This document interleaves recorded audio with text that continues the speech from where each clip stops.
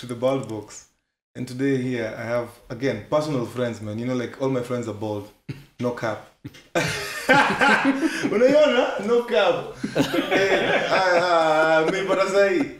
Mko chini. But anyway, to my right is an industry guru, man. Like, hey, Faki, please introduce yourself in the best way you know how. Okay.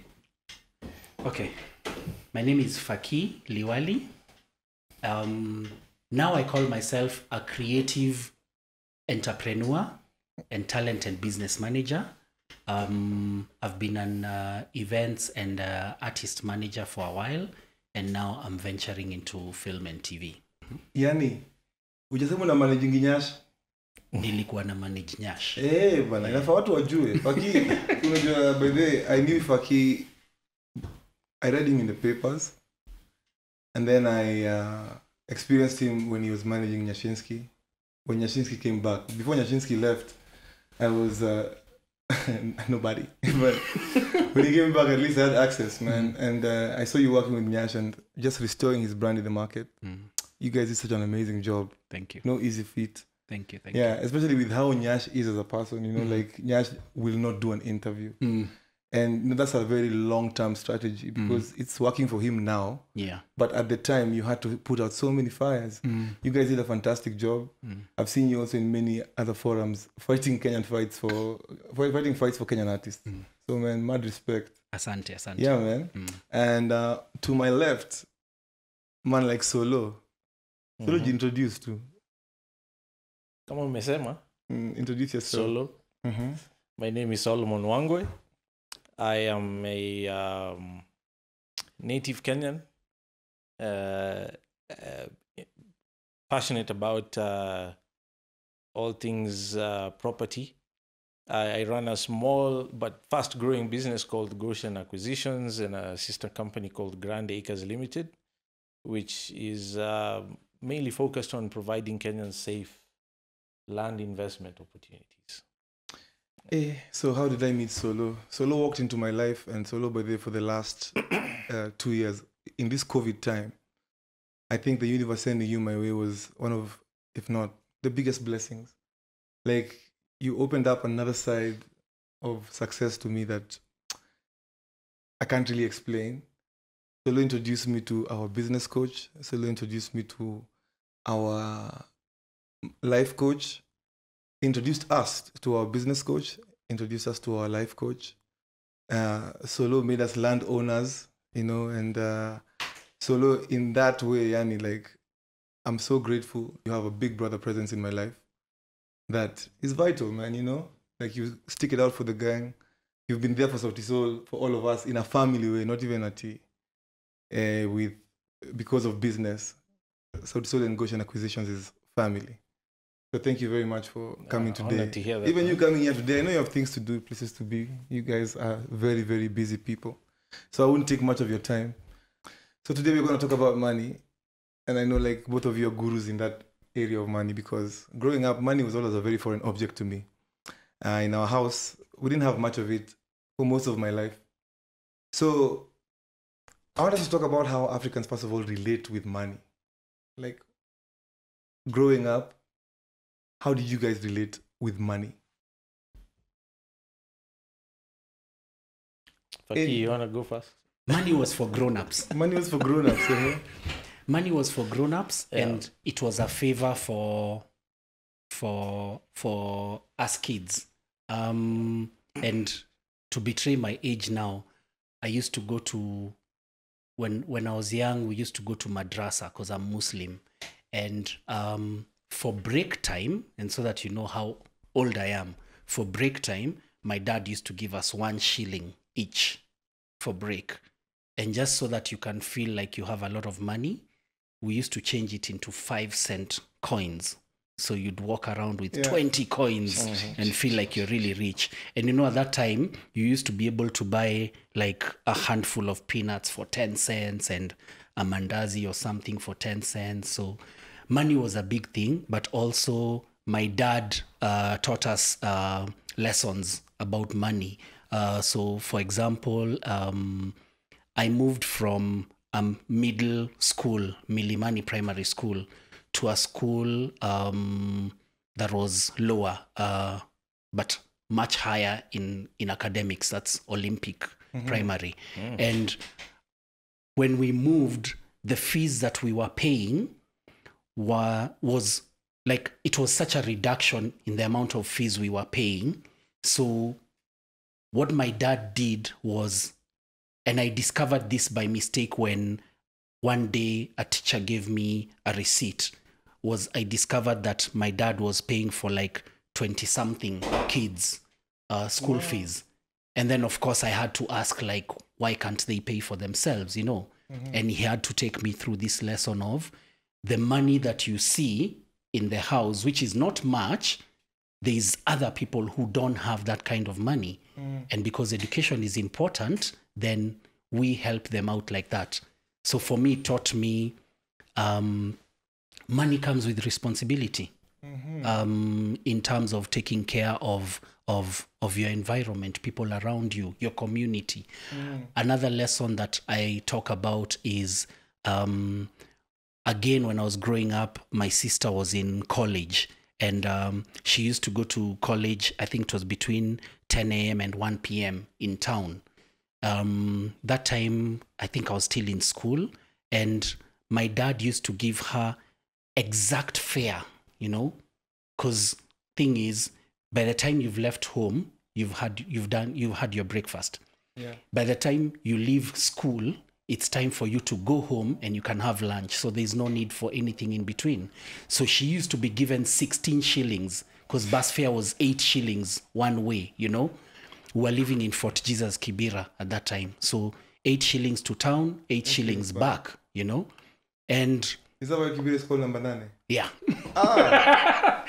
And on this, and on this particular day, because he used to have like a handkerchief that had coins, so he used to count in particular, like he used to be very particular. So he used to count 16 shillings, and this one day he didn't have as much coins, and he left 20 shillings. And you see, we only saw it when we woke up because he had already gone to work. So my sister went and came back and bought us maize and, you know, goodies. You know, yeah. Only for us to wake up the next day and my dad had left 12 shillings. This guy is militant. Yeah. So, I love that, man. Yeah. So really tight from growing up. Fantastic, man. I like that you have clear, you know, moments in your life when you've been taught lessons growing up. And these are not lessons about do not steal. You know, these are lessons about virtue. Yes. About how to live your life and how to save and all of this. Yeah. What about you, Solo? Wow. Well, this is actually an issue I have reflected on before. So you have PTSD for cash.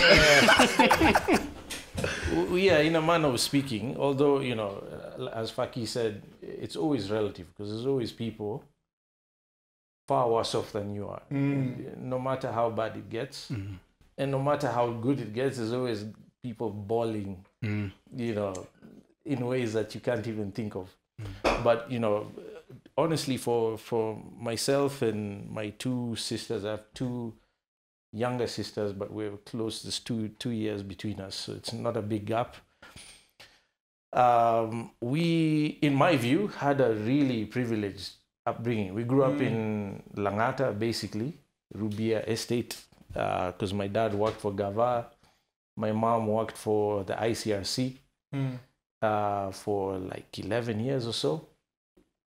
You know, throughout my teens, pre-teens into high school, basically.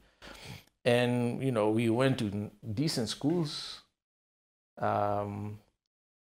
You know, I won't mention the one you expect me to mention. Tell the people.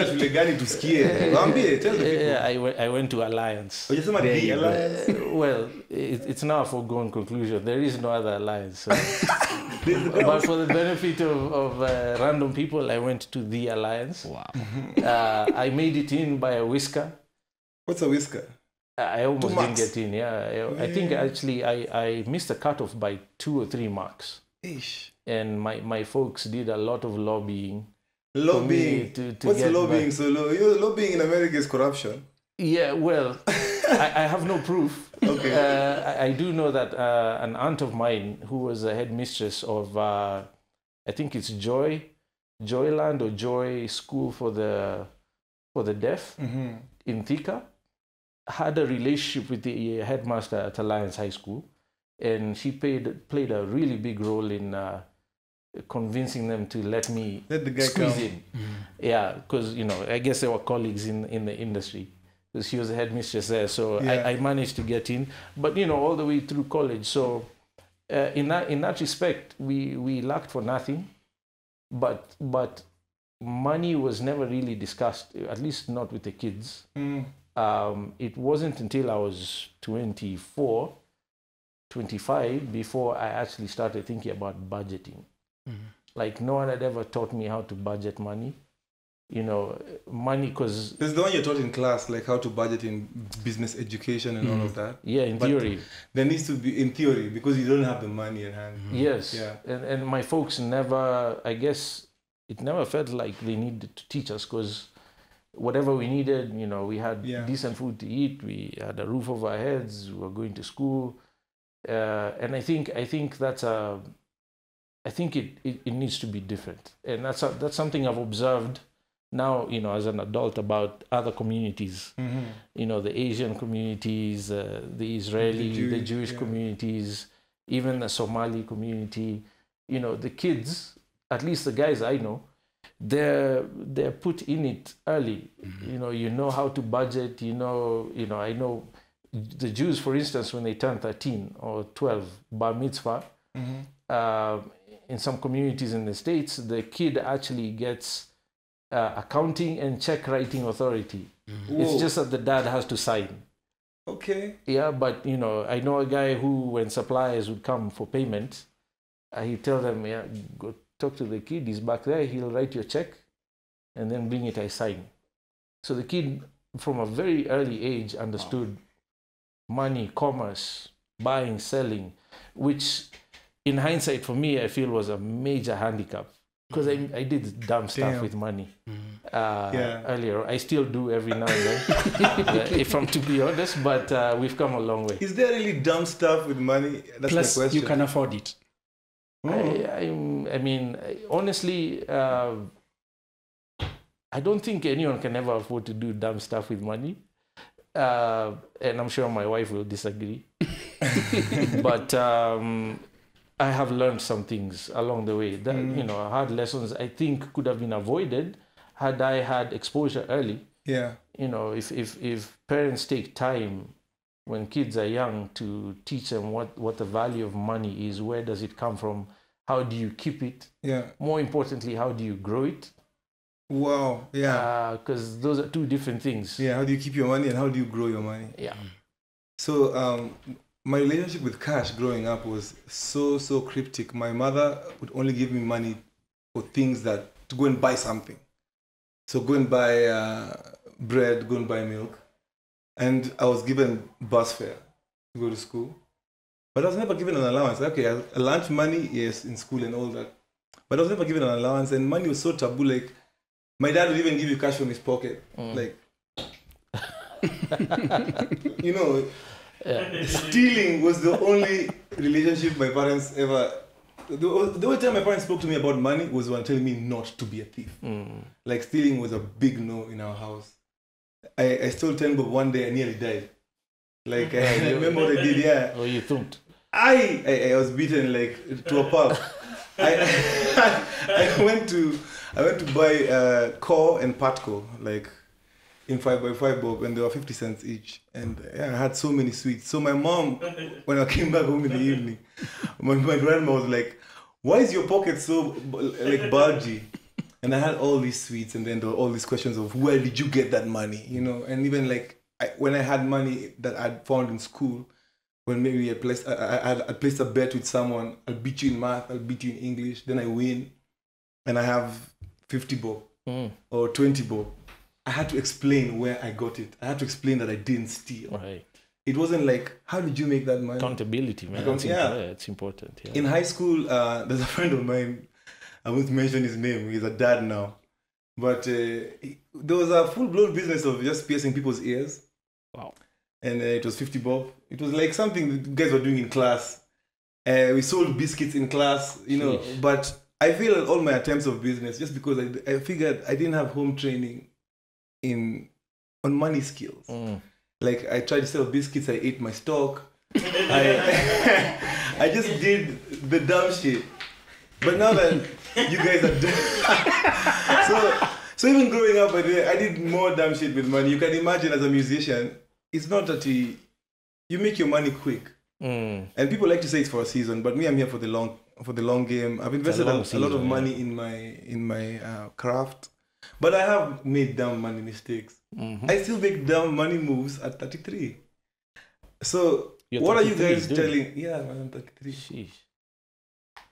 Hey, fuck so don't even start. So I can make dumb money moves. Well, yeah, not really. Yeah, not really. Now, like things are getting serious, you know. Yeah. And I just want to ask you, like, what are you telling your kids about money? How are we changing this narrative around parenting and money? It's a difficult thing to do because there's the usual I don't know if to call it a need or a want to want to give your kids what you didn't have. Yeah. You know. So your kid asks you for, can we eat from KFC today? And you know the line of there's rice at home. Yeah. But at the same time you're like, no, that's mean. You know, I want to be able to give him that because maybe at that point I can afford it. But then there comes a time when you actually don't have that money and you're like, we don't have that money right now. When we get it, we'll get to that. Because I had started this bad habit. I had that a lot in my house. We don't have money right now. I had that a lot. Yeah. I'd started this bad habit of, and especially when I was in employment, so there was always a guaranteed check.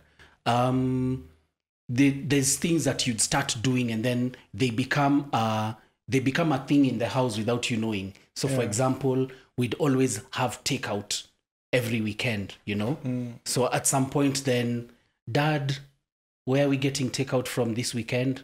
You're like, we don't have money for that. But when we get it, you know?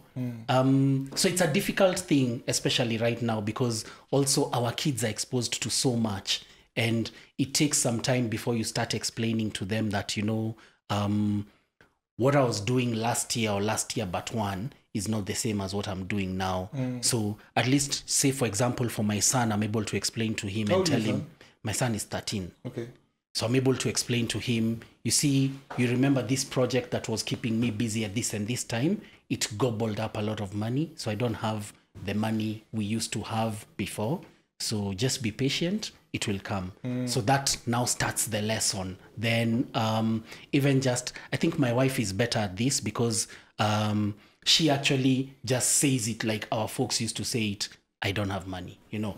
For me, I find myself trying to explain why I don't have the money. But for her, she's, I don't have money. And it ends there, you know. So I think that balance is important, but we still need lessons every day. What are you teaching your kids about saving? What are you teaching your kids about investment? So for my son, my daughter is a bit too young still. For my son, we opened for him a bank account, you know, like the junior bank accounts. Then you have situations where you go visit relatives or, you know, the grandparents, they give him cash. So you take away that cash and you say, I'm going to put it in there. No, I don't trust you, man. No, but this seems like something that happened to me. Happened to all of us. No, you see, but now here's the thing. So what my son does is he has these things that he does online, like gaming and things like that. So at some point there's something that he has to pay for or buy, and it needs like say 200-300 bob. So he says, can you use part of my savings to buy this? Yes. And I'm like, yeah, I've been caught, you know, so I have to do it. But at least he knows what is important for me is he knows there's some money saved for him somewhere and he can decide to take it. So sometimes I even tell him, okay, I won't use your savings, I'll buy it for you so that you don't waste. So my lesson hopefully is this is not what you use savings for. All right. Yeah. Ish. All right. Solo.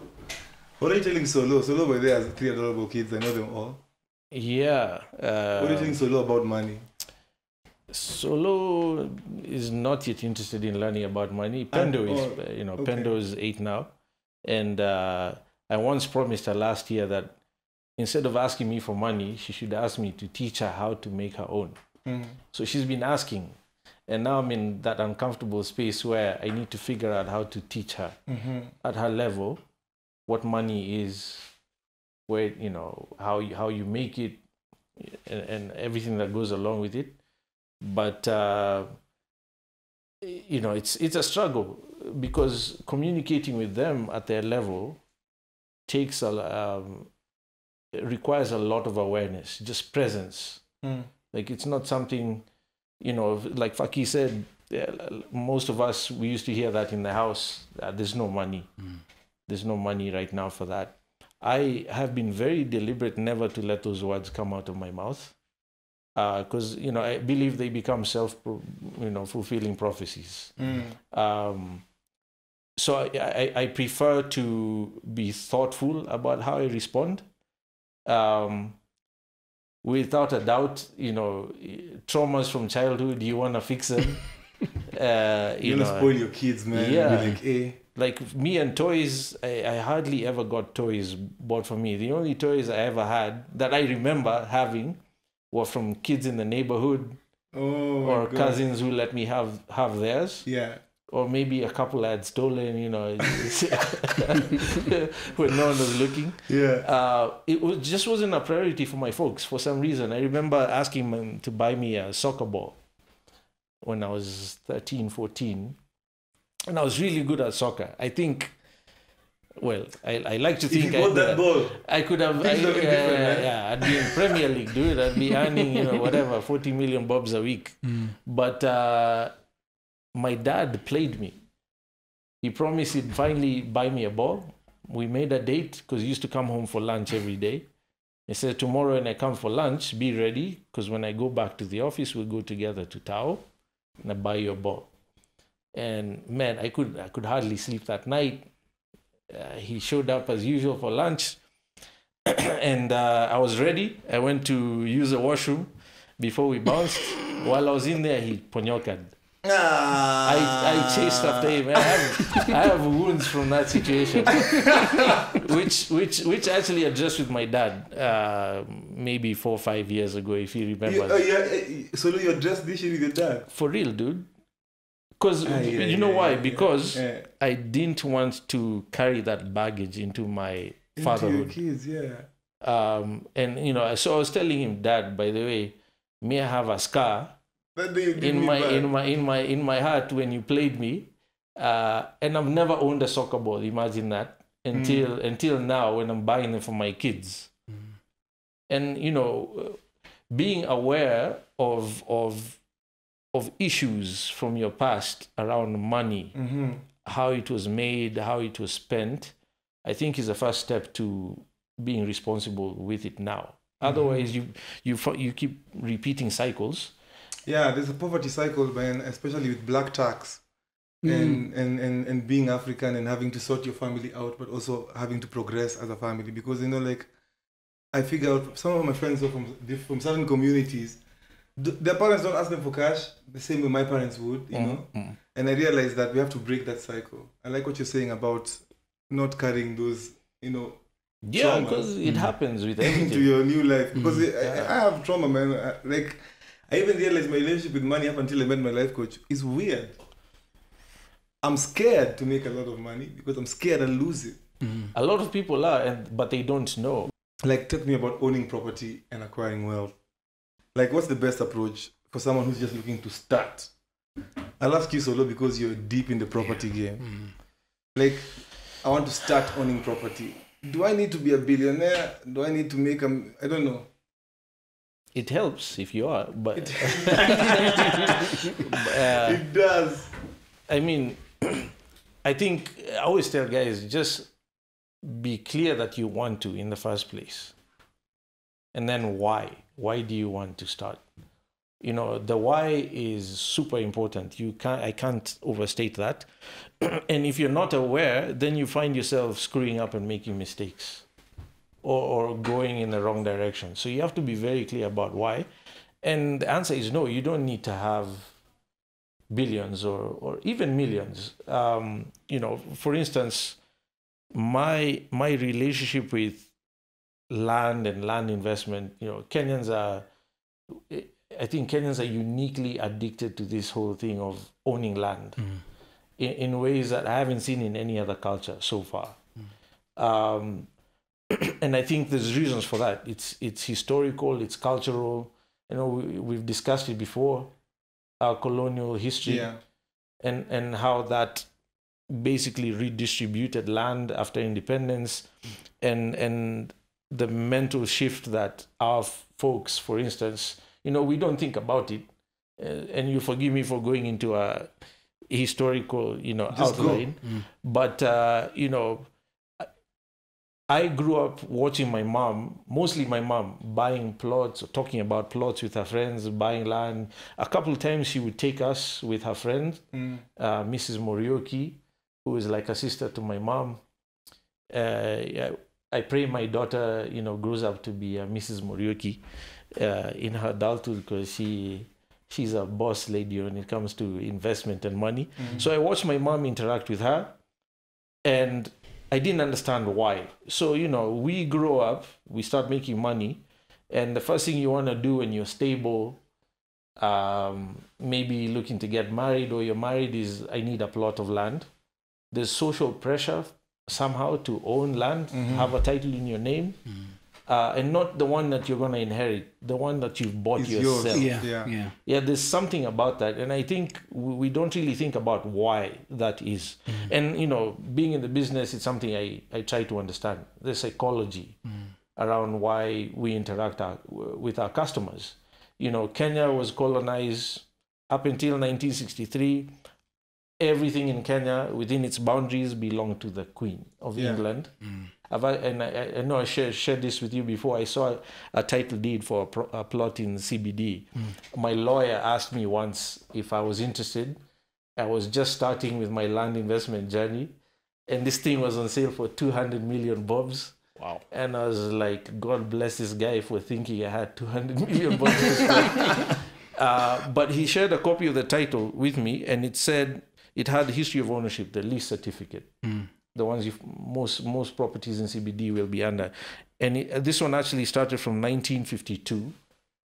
It said, Her Majesty the Queen of England, Elizabeth II, whatever. So you're paying that 200 mic to the Queen? No, so it had a history of ownership. Oh, history of ownership. So you could see you could see how it passed on from her to government of Kenya in 1963 to blah, blah, blah, to whoever owned it at the time that it was on the market for sale. And that was a reality until 1963. We don't really think about what that meant for our grandparents and our great-grandparents. You know, they grew up watching the white man show up, take their ancestral lands. Yeah, they thought the land was a cryptic concept to, like, how the white men were, like, sharing the land or just doing stuff with our land like that was as cryptic as cryptocurrency to us right now. You know, like, the way you're thinking, hey, what the hell is crypto? That's how it was. Yeah, like, I mean, that's what it's very African un-African of us to, you know, say this is my land. We moved, we did different things. Yeah, it was ours. It was ours. It was our land. It wasn't. Yeah, it was nature's. Nobody like said you built a homestead for a moment and then you moved. Yeah, you moved or you shared the pastures with other communities. You know. So, but sort of like, I want to buy land now. Give me the process for somebody who's listening and they're young and they want to buy land. Even if it's a 50 by 100 somewhere, like, what's the safest way to do it, and what are the do's and don'ts? We'll need like 3 weeks for That's that. 3 weeks. Then that's kind of a question then. But guys, like, Solo, are you telling guys to buy land, by the way? Are you telling guys that we should buy land?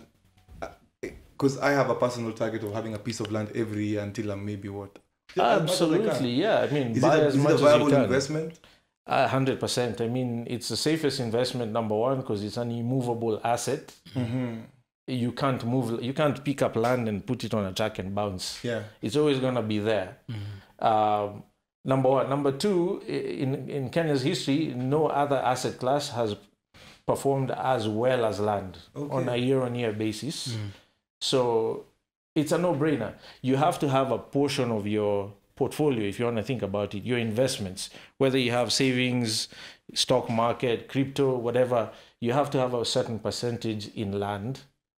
For me, the magic number is 33% of your long-term savings or holdings has to be in land.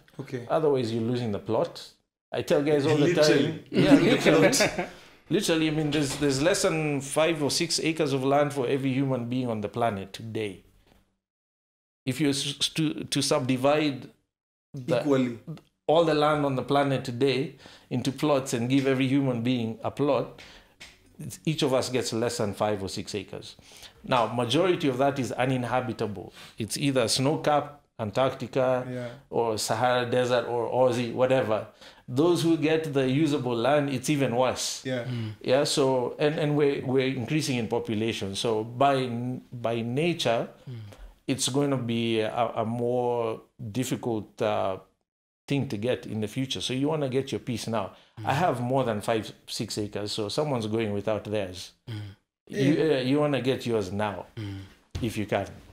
Faki, do you have anything to tell artists who are on the come up about their investment in property? Like, should artists consistently always invest in property? What do you think about that? I think generally it's a safe bet, like he says, and it will almost always, if not always, keep appreciating.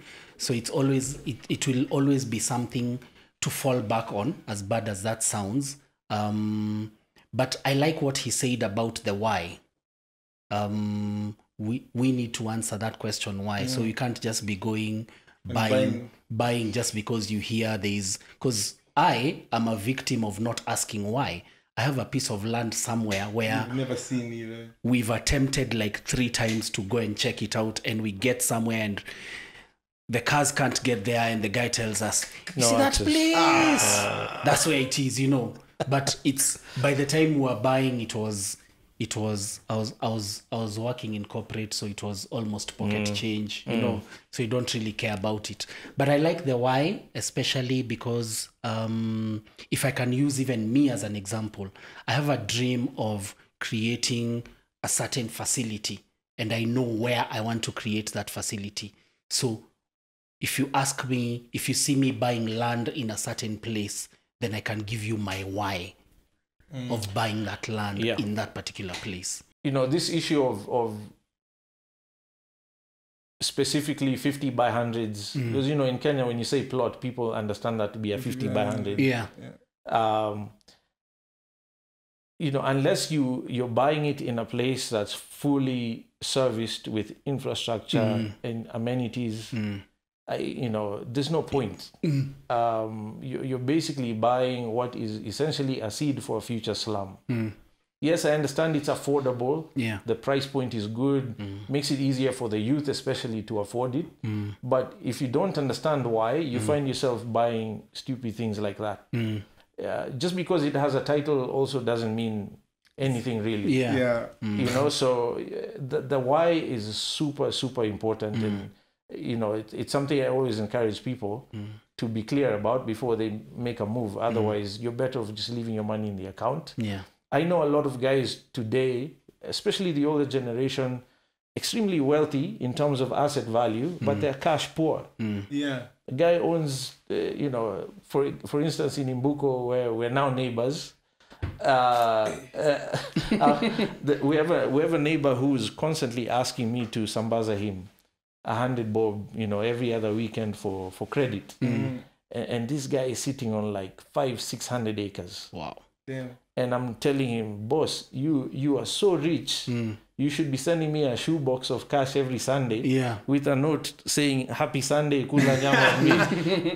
But this issue of owning land for the sake of owning land has to be rethought. You have to be strategic about it. You need to get advice and counsel about where to buy it and understand why you're buying it. Otherwise, you end up like the guy who's sitting on, by market value, $6 million today, but he doesn't have 100 bob for credit. which is just insane when you think about it. So it's actually important to be cash rich as well. Being liquid is a very Absolutely. So investments for me, I'm a land guy, but investment for me has to be diversified. Yeah. You know, we have some land. You have savings in the bank. You own some crypto. How much of your income should you save? How much of your income? As much as you can, man. My target is 50%. 50%. 50, So yeah. organization Nairobi. Man, What percentage do they save? You know, we are taught the basic 10%. 10%. That's not tight. You see, there's also I'm forgetting the phrase. There's also living a valuable life, because what's the quality use of life? Quality of life, especially. Exactly. So yes, it's good to save, but also you need to live, because as much as life is the longest thing on earth, life is short. Like anything can happen, you know. Yeah. So you need to enjoy balance, life while taking care of the future. One of my uncles who's a banker told me that it's actually nice to save a third of everything you earn. If you save a third of everything you earn, you'll be wealthy. But if you save 50%, you'll be wealthier. Okay, so let's break that down honestly, because you know we throw these numbers around and we don't really boil it down to practical. So if you're gonna save a third of everything you earn, assuming you're earning 100K a month, That's 30K. that's 30K. But before you could even touch the 30K, KRA is supposed to keep 30. Exactly. So you're working with 60K. Yeah. So if you're gonna pay your taxes and save 30%, you have 30K to work with. Can you live the kind of life you believe to be a quality life on that? So those are the questions that should be asked, as opposed to what percentage. You know what I mean? So I don't think, and this is a mistake theoretical studies make, like learning budgeting in Primo.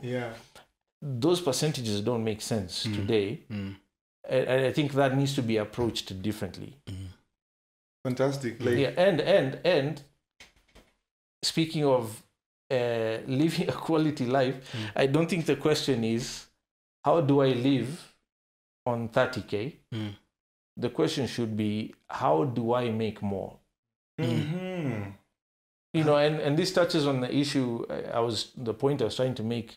I never tell my kids there's no money for that. Even though it may be true, I never let those words come out. I'd rather ask myself, even with them, sometimes I'm like, so how do we make it possible to buy you this thing? And then hopefully you can force some creativity around increasing your income. Is increasing income a creative skill much as it is how can I say this? It's theoretically and it's numbered and it's structured. But you also have to be creative to make money, right? 1,000,000%. Yeah. In today's world especially, you have to be. Yeah, you have to be. I have a question about insurance. Insurance policy.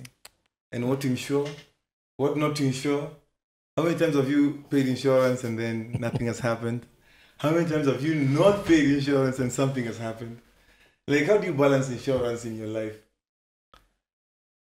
And life insurance and savings and all of those things? You know, when you talk about insurance, my first thought is towards car insurance. And there was a time when I was struggling to pay my car insurance, and a friend of mine who's in the insurance business told me something. Like, do you know a lot of the big cars you see on the road are on third-party insurance and not necessarily comprehensive insurance? And when you look at the cost difference between the two, it's huge. It's huge. So it's about, am I ready just in case I have to sort out something to do with my car by having third-party insurance? And I've had instances where I've done third-party insurance for like 3 years, and I never had any incident. No, I'm getting too cocky now. You know, I was like, wow, it's working. Yeah. But what's important is also knowing your lifestyle, your everyday moves. For example, if you're someone who always has to work at night or driving during dangerous hours or using dangerous roads, then of course comprehensive insurance is for you. But if you work, home, school for the kids, supermarket, home, and then like me, you're a teetotaler, then Yeah, you don't need, if a kid doesn't even drink. yeah, so Solo doesn't even, Solo only drinks very expensive things. Dude, come on. Yeah. But yeah, you know, my experience with insurance, I think, is it's important to pay insurance. Like most of the moments in my life when insurance has come through for me, especially for my parents now that they're aging. Like if I didn't have health insurance, health insurance to be precise. If I didn't have health insurance for my parents, I don't even know how I would manage. I try as much as possible to take insurance for Soul Generation, the organization, so that even my kids in the label have some form of cover, you know, to the most basic one. In the African context, honestly, in my humble opinion, it's a matter of demographics and income groups. Like, you know, if you're talking about domestic workers who maybe are taking home 15-20K, you can't have a conversation about insurance. Around insurance. Now, if you're making income above, and this has been my experience over the last, you know, how many years now? About 15 years. As income goes up, as your liabilities increase, whether it's, you know, you own more cars or you're borrowing certain sums of money as investments for your business, like it's no longer a question of if, it's like how much. Yeah. You know, for instance, for us, you know, we borrowed money for a certain project, and the group of lenders required, because of the sum of money we required, because we're buying land, which is inherently expensive, we had to take out key man insurance for the business. So that should anything happen to me or whoever is responsible for cycling out of that asset, they're made whole. The investment was insured. Yeah, it's insured. So, you know, as you progress in life, I think, then it becomes necessary. It's no longer a question of if. You just need to decide which one's best. Yeah. Only 2% of Kenya is insured. That includes all the cars you see on the street. Only 2% of Kenya is insured. If there's anybody who can come up with any innovation that can raise that number by 1%, you become a billionaire immediately. You know, one of the challenges we have, and especially I'll talk about health insurance, one of the challenges we have with the insurance sector, and this I'm speaking generally, we have a situation whereby even the insurance industry is not helping to raise that number. Yeah. Because so you have quite a number of people who see the value of getting insurance, even as insurance as simple as NHIF, that should be affordable to many people. But the people who run the insurance schemes, they even called schemes, like that's such a bad word. The people who run the insurance schemes are always looking for a way to get out of responsibility. So there's always an announcement that, oh, now we are not covering this. Now we are not covering this.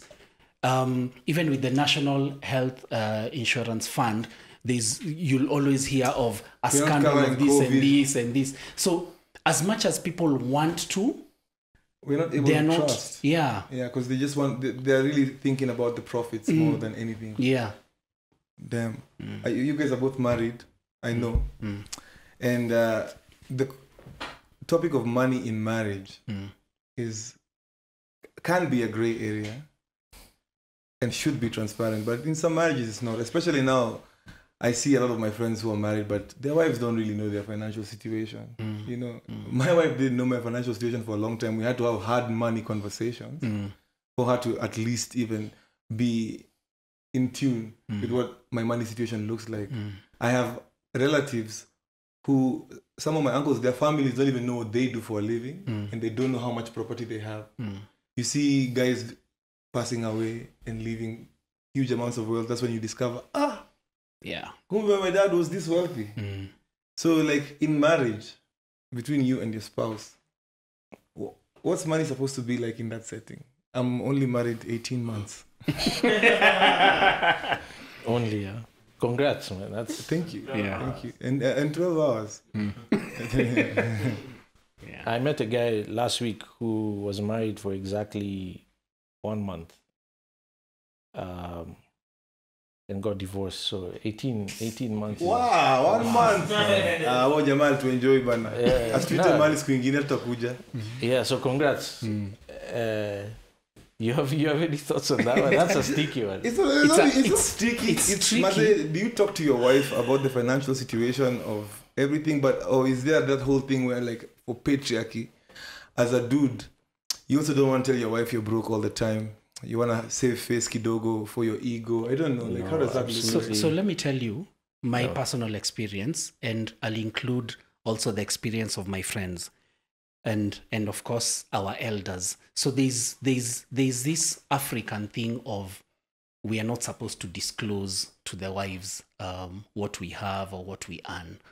And I also have friends who, if when I tell them how I manage that, they're like, "Are you crazy?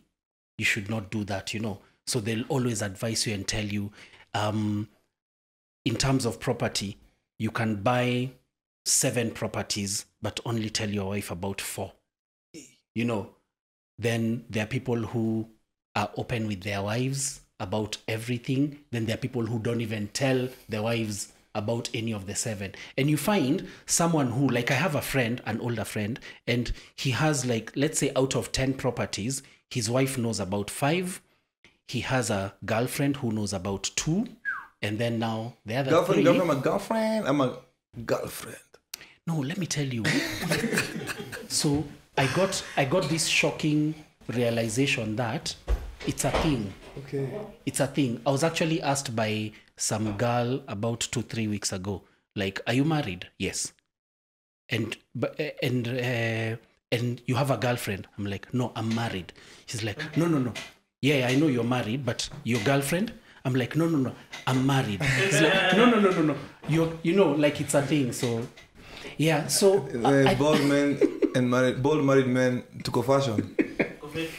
So I think it's a very personal thing, and it depends on your relationship with your wife. Spouse.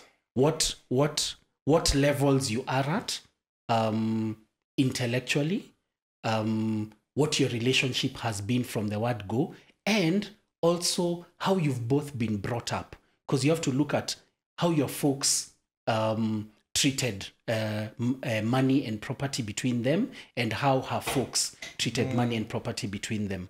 So for me, if I can use me as an example, I consider my wife even sharper than me. And so I'm very open with her about anything and everything, because you'll find a situation where she'll have an idea of a better decision. But also, I think it's down to perception. Now,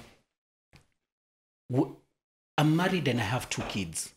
Now, when it comes to money and property, I look at her, but I don't look at her as my wife. I look at her as the mother of my children. Because if anything, God forbid, was to happen to me, then she's the one to take care of these children. So I don't want a situation whereby I go and I have something hanging somewhere that would have helped them, but because I wanted to be a man and keep it away from her, then the kids are suffering. So at that point, I look at her as mother of my children.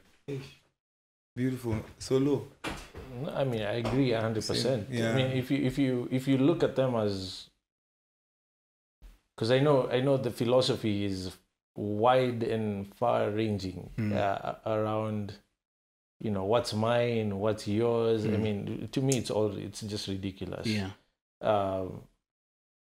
So I could answer that from advice coming from lessons learned about what happens in general, and I can also address it from my own personal perspective. Personally, my history with my wife is long and extremely deep, I would say. I mean, we dated for 11 years. For 6 of those years, I was an illegal immigrant in the US because I couldn't be in school. I couldn't afford school fees anymore.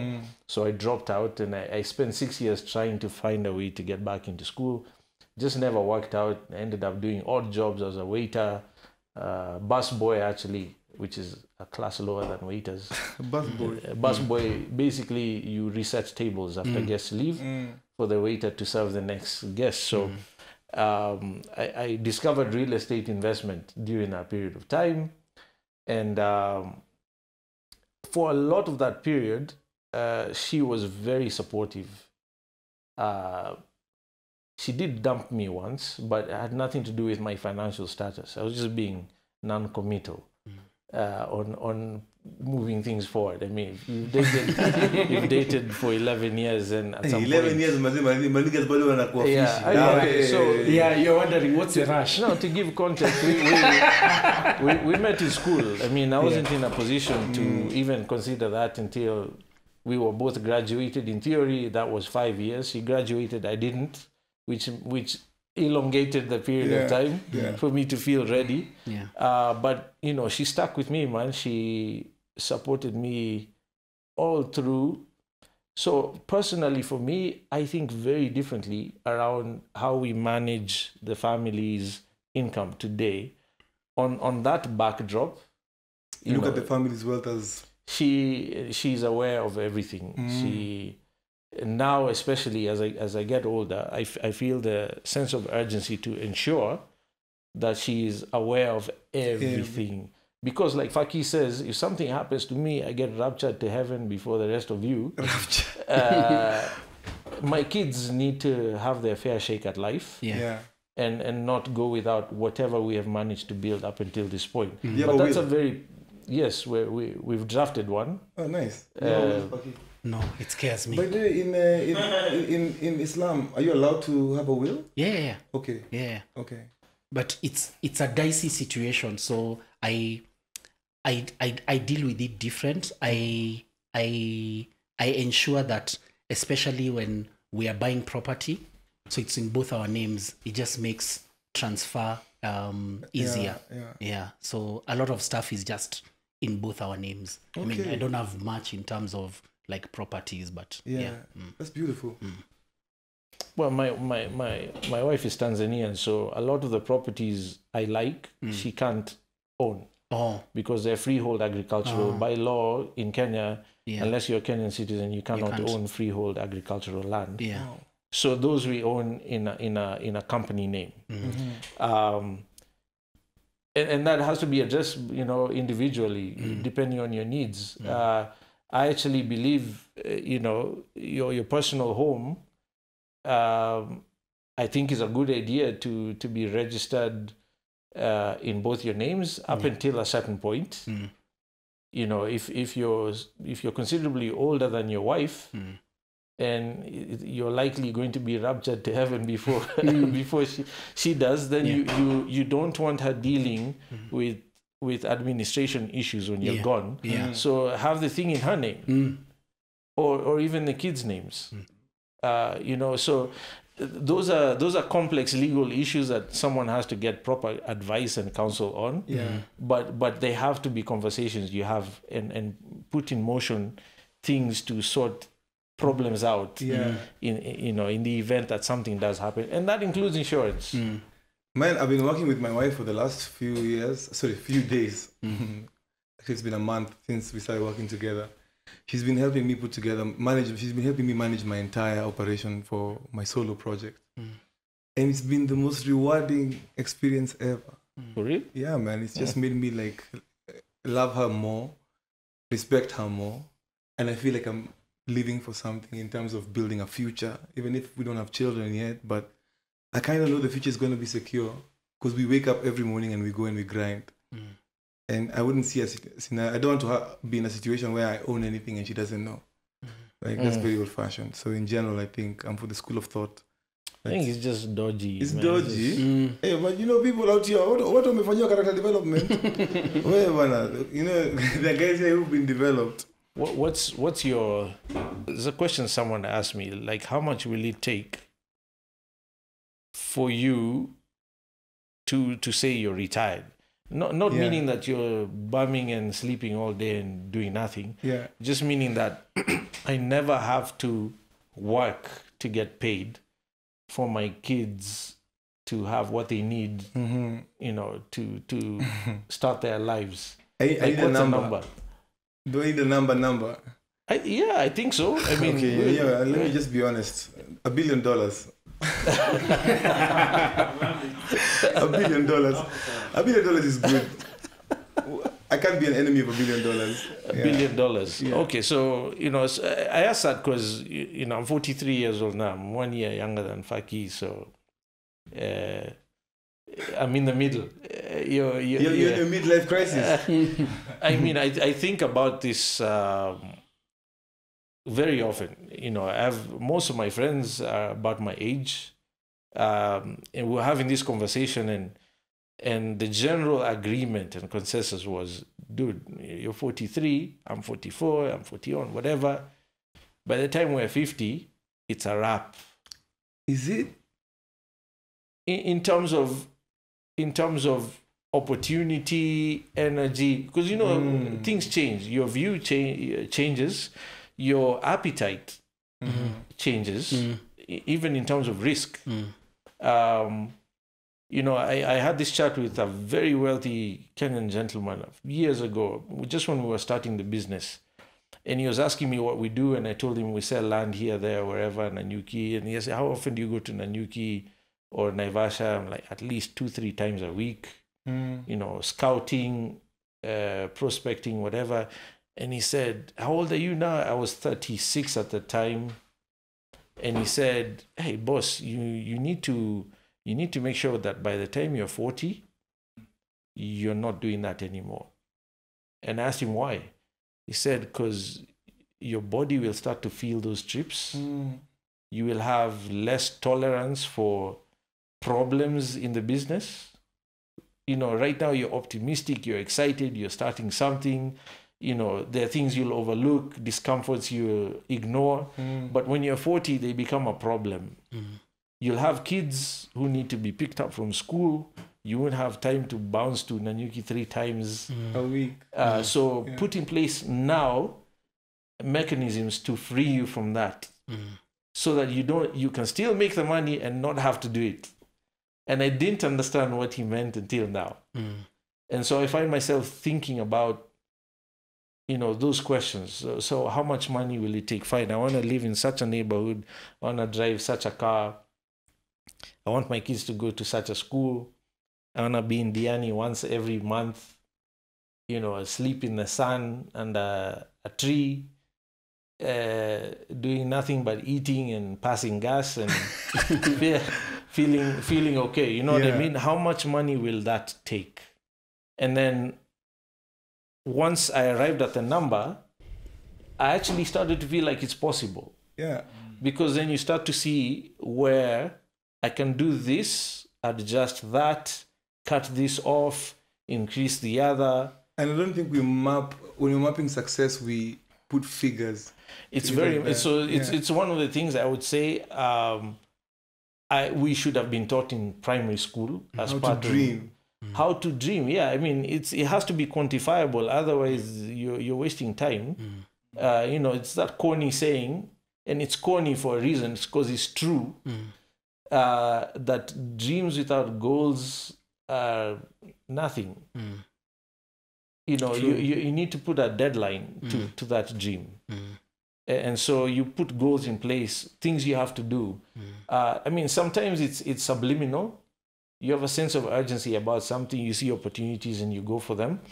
But unless you have a target, then you'll find that by the time you're 50 and you haven't reached a target, you've lost the psyche. You don't have the energy. Like, I'm driving to Nanyuki to sit on a bench for 3 hours to beg a registrar to sign a title. Wachai kai. But that could have been the next $2 million. Yeah. You know what I mean? So I feel like that conversation has to be had a lot more often. Issues around financial advisory. I was asking, I tend to hang out with very loaded guys these days, and girls. And you know, I'm not saying that to say anything about myself. I'm just fortunate to know a lot of people who are wealthy, like proper wealth. You're talking about multi-generational wealth, and I am deliberate about asking questions like, how did you plan? Do you have a financial advisor I can talk to? Yeah. Because I wasn't taught how to budget. I'm goofed and made mistakes along the way. I sort of know what needs to be paid for before the other. Yeah. But how do I plan for my family? How do I plan for school fees? How do I plan for my grandkids? How do I plan for my aging parents? I'm the only son. You know, their well-being is my responsibility as well. How do I plan for them? You know, so I find like those conversations are not had enough, at least not in public settings. And you know, for that, I give you big ups for initiating this conversation. Hey, and I hope I'm just trying, because you can bring guys on board. You know, the Manu Chandarias and whoever you consider to have summited to advise. Yes, because actually discussing money today, first of all, I realized that this cannot be a one episode conversation, because we haven't spoken about crypto yet, we haven't spoken about stocks and the stock exchange market, we haven't spoken about so many things that all important are all important, because you know there's so many different revenue streams. So like as we wind up, I want to ask the last question. What's your process? How do you cut your hair?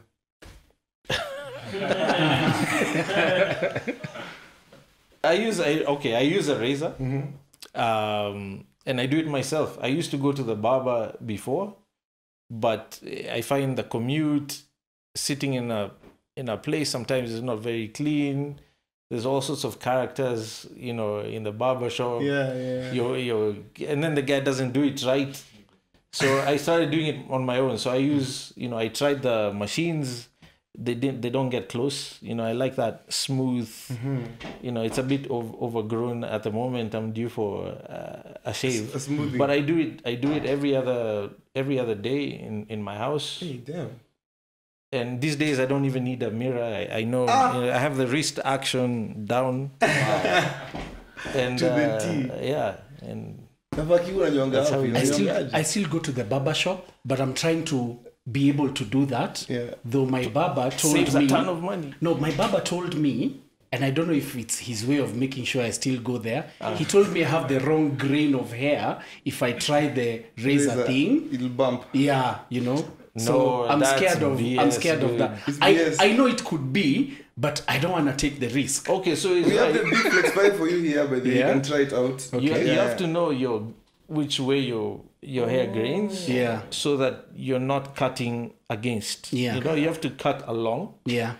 But that you won't know until you do it enough and you understand how. So most of us, we spiral. I'm scared of that first time when then things will happen to my head and I can't go anywhere, you know. So for me, I look at it as it's an opportunity to go to a barber shop and just get the experience and just vibe with people, you know. You know, actually, I went to a barber shop the other day in Tanzania because I get a barber who comes to my house and cuts my hair in the house. But I went to a barber shop in TZ and I enjoyed it, man. I was like, hey, hivi ndio watu wanasikia huku nje. Pigwa facial hapo. It was an experience. And I think for me, it's also being in the creative space. There's also some nuances you pick from the barber shop. Just how people are talking, what they're talking about, how they interpret the news and politics. It's very important. You know, like, let me give you an example. You know the way we hear about a scandal and we say someone stole 5 billion shillings. 5B. 5B. You know, a lot of people don't really understand the magnitude of 5B. And especially in Nairobi, we would say, you know, 5B can build us a certain road and build this and this. The guy in Shags doesn't need that road. So he doesn't understand what you're complaining about. Let me give you another scenario that I use to show how much a B is. If you had 1 billion shillings or dollars, whatever it is, and they were denominated in 1 shilling coins, and you had to count from the first one to the last one, 1 billion, and let's assume you're not sleeping, you're not eating, you're not no potty breaks, nothing. Nothing, and you are counting at the rate of 1 shilling per second. Do you know how much time it would take you to finish 1 billion? Just guess. Rough guess. How long it would take you to count? 1 billion seconds. 6. 128 years. It would take you 32 point something years to count 1 billion. 1 shilling per second. 1 shilling per second. Wow. It would take you 32 plus years to count 1 billion. I mean, someone has done that 5 times. Yeah, imagine. It's 150 years. You know, I always, and I'll put it out there now so that anyone can implement it, because I've always thought that it would be good to sensitize people about, and it comes back to, it's about money. It's a money conversation. If we could be able to have like an exhibition of money in terms of let's say, for example, Nyeri as a county, let's just say it receives 20 billion a year. If we have a place in Nyeri in the middle of the town where what we do is we get pieces of paper that are the same size and width and weight of a 1,000 shilling note, and we stack them up to represent that money. Wow, to show how much people the county is. Then every time something major happens, go and take that chunk of money and say, guys, look at this. You see this missing? This is what this guy stole. I think people will appreciate it more. And come election time, people will make better decisions, I think. Wow. Drops mic. Guys, I have gifts for you. And these gifts are just from, my lovely sponsors for the day. Thanks. And the Bald Men Love Better Project. There's some whiskey in there. Enough for you don't drink, by the way. So my guests I'll will take be yours. happy. you always have it in your house. My guests will be very happy. I drink it. Yeah. When I come to your house, even the Bonakunya, nitakuwa iko wapi Jameson yangu and some Kipara culture, share butter. Asante boss. Kuna katisho hapo ni Thank you. Thank you. Na kuna hapo hivyo Flex 5 ndio jaribu kunywa nayo basi niambie experience itakuwaje. Nitatafuta ile time najua for like 2-3 weeks if I kutoka. Hiyo share butter iko fiti. Ni sunscreen pia. Kuna nice quality. Nice. Thank you guys for coming through. Thank you for having us. Thank you enough. Thanks for the privilege. Yeah. Nice to have the convo. Guys, go check out Goshen Acquisitions. Okay. These guys are the best when you're trying to buy land in this market. They have it down to the T. They are reliable and they're trustworthy. So usiende hapo ugongwe upewe matitles zenye ni fake nini hapana. They follow all the processes. They're amazing people. Please work with them. I have first-hand experience. And Faki is a movie producer. He's done a movie that's on Netflix. So please tell them about the movie. 40 Sticks The on movie Netflix. 40 Sticks, yeah. Thank you. Yeah, that's and next year we are looking to shoot our second film. It's called To Asanda.